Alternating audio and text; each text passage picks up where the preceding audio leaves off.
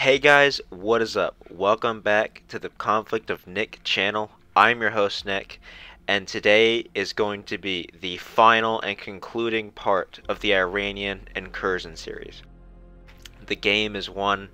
It's been a crazy game. I seriously enjoyed this, and as you guys can see, it was a very more action-packed game compared to the last one, and we took our enemies down very effectively, and we wiped them out very, very, very fast.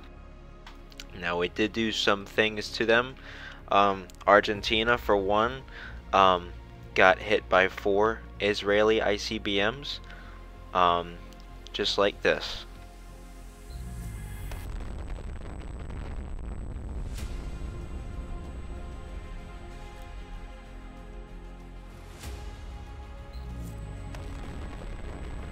Boom.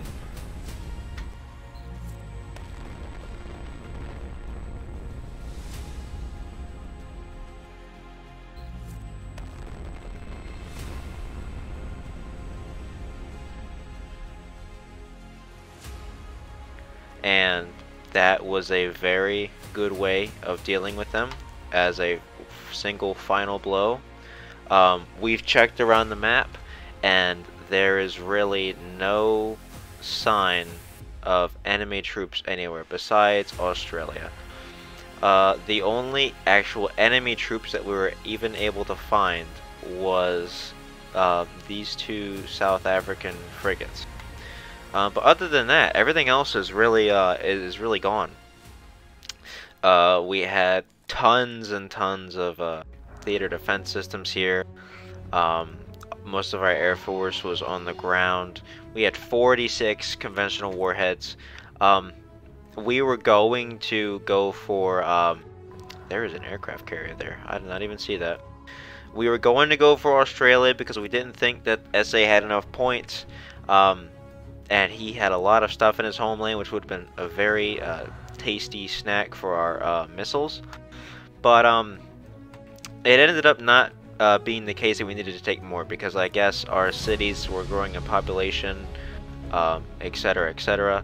And so that basically gave us the win overnight by day 48. So not a bad game. It was a really fun game. We used a lot of missiles, and all these divisions were so fun to watch, especially in Africa. And we also had a, if I believe here, so it's a little bit laggy because of all the units. Let me see if I can get rid of tiles. We had a 10 stack, yeah, of multiple rocket launchers going to what was Myanmar. And we were anticipating that there was going to be a lot of Australian troops there, but sadly there wasn't. So they didn't even make it to the target. But this is going to conclude the Iranian Incursion series. Really nice job done by Saudi Arabia and Egypt especially. They did more than me. I focused on kind of taking out troops rather than taking land, and I also sent a lot of my army to Asia to repel the stuff there, and Saudi got some of my cities. But it was a very good match, and it showed how well teamwork can be when it comes to taking down enemies. So guys, I hope you enjoyed this series. It really means a lot to me how many people are liking and subscribing and commenting and just watching my videos. It's great to see that people enjoy and that people take the time to watch it. Really happy to see that my friends were able to do this game with me and take it down as a win. And I'm going to do a vote on what people want to see next.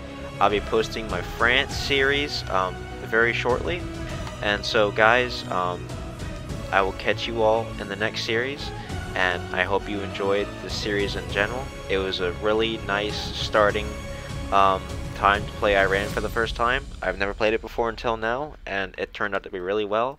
It's a really good nation in my opinion, and it's got a good amount of cities and a good strategy that goes along with it.